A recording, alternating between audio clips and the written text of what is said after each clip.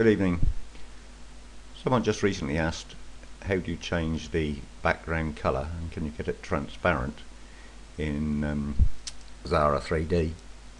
It's a question that comes up quite a bit, so I thought I'd just do a quick tutorial about it.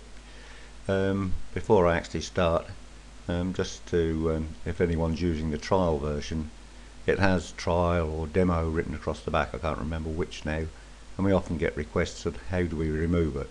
The only way you can remove it is to purchase the software. There's no other way you can do it. Okay, so how do we change the background colour? So here you've got a background colour of a palish blue.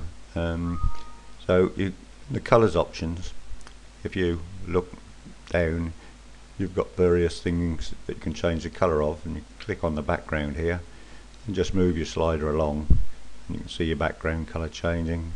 Move the crosshairs around here, you can see the colour changing quite easily.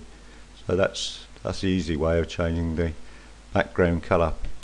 Now when it comes to transparency, if you're going to use an animated GIF, you can make the background transparent, but one thing you've got to be a bit careful about is the best thing to do is, if say you're going to put this TG logo onto a red background, is to make your background red so it matches it. Bring that up there so it's a nice bright red.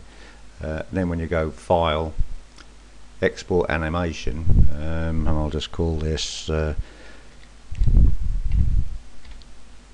Temp GIF, save. Temp GIF already exists, say yes.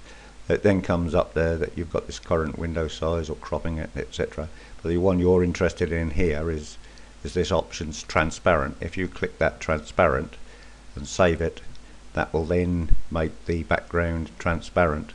There will be a bit of edging, but because you've made it red on and it's going on a red background, you won't get the fringing that you get if you put it on say a white background or a black background.